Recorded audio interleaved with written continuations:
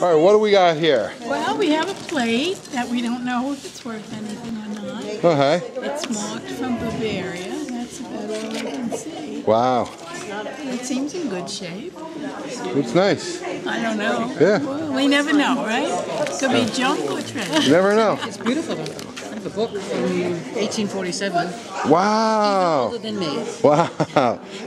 Now, when? How do you know? How do you know it's from? I guess from the. It's the copyright date here, Boston, 1847. Very cool. It's a sharpened double-edged razor blades.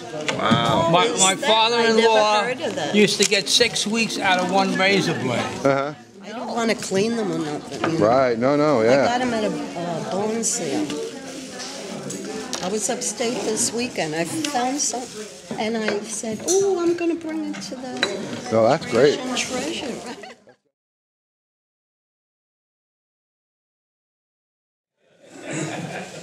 I just turned 80. Actually, you don't turn 80. You turn 18. 80 you kind of crash into if you're lucky.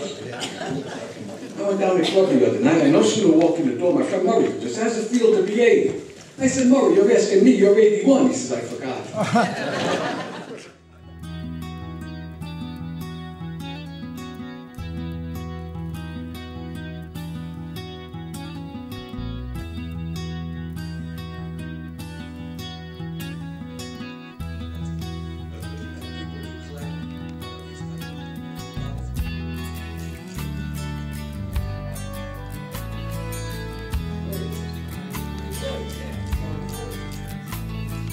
This is property of the Nassau County Police Department.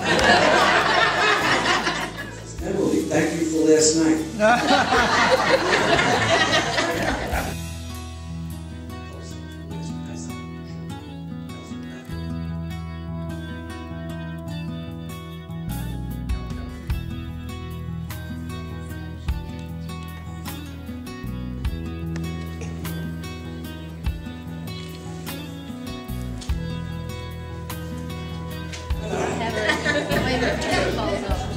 This is the ugliest thing I've ever seen in my entire career.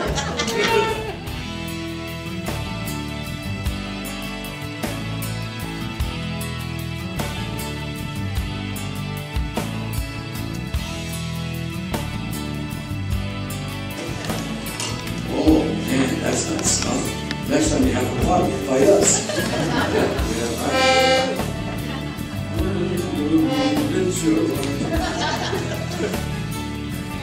Unfortunately, the secondary plate market right now is in the harbor, but look at that next thing. This would auction off at about $150 opening bid. Wow. I'll give you $10 for it. We brought into a deal that a dealer probably would offer $150 for it. And then he would sell it for $500 because that's what it's worth. $500 replacement. Anyway, look, this is at least $150 glass. It's beautiful. And it's old too. That's probably from the 30s or before, maybe the 20s. That little bottle's worth about $100. Try to buy it. Go in New York City and try to buy it in the antique store.